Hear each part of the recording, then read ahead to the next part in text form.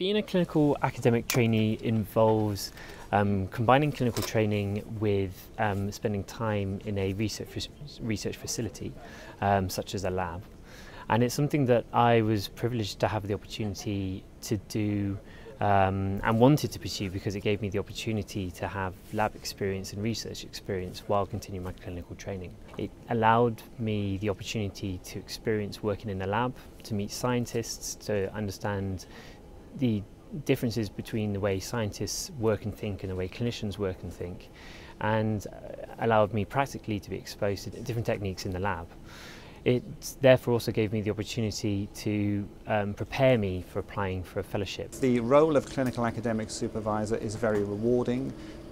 To me, it's looking at the future academic leaders, and that training is both stimulating and drives the research forward. And I think it is a very important role. It's an educational role, and important to allow clinicians to learn science and develop a different approach, perhaps, to looking at disease and treatments and understanding more the pathogenesis and the novel ways that one might approach challenges of treatments in the future.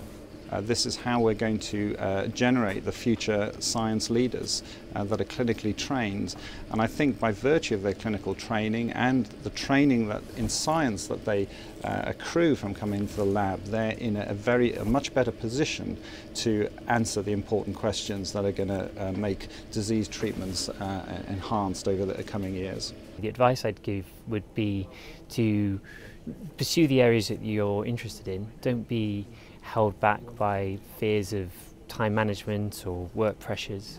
To try to meet as many clinician scientists and scientists as you can to find out how their lab works and whether that fits for you. And then to continue your relationship with them and not to be put off if initially fellowship applications and career progressions don't seem to be going as you thought they might. Persevere, keep going, and in the end there's no reason why you can't be successful. The benefit to patients is sometimes immediate in terms of translational research, and is sometimes more distant. The most important thing I think that patients benefit from is that we understand the diseases and we understand the treatments better. And only by doing that are we able to select the most appropriate treatments, select safe treatments, and really make a difference. Without understanding the disease, it is hard to see how we're going to make things change for the better.